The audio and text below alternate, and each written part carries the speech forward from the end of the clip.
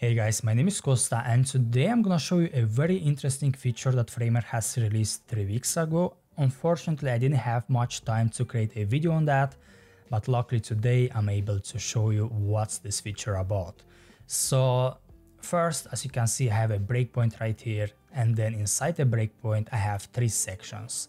The top one and the bottom one are for decorative purposes only, and the middle section is actually the one that we are gonna use today. So inside the middle section, which is also called scroll section, we have a sticky container, and as you can see, we have also a sticky position selected right here. Now, in the past, if you would create something like a sticky position for your container or for other elements, you will have to put each parent, you will have to put it on overflow visible. So as you can see right here, the scroll section has an overflow visible, and also the desktop has an overflow visible. So basically these are the 2 parents of the sticky element.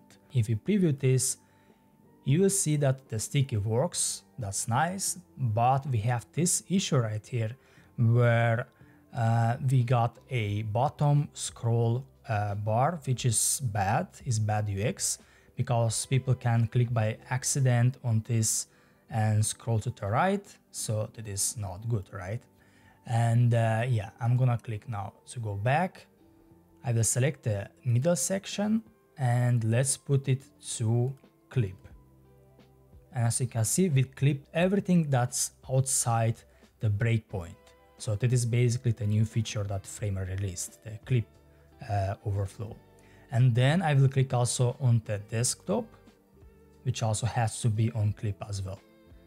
And now, as you can see, we have a beautiful sticky position without any issues that we had in the past.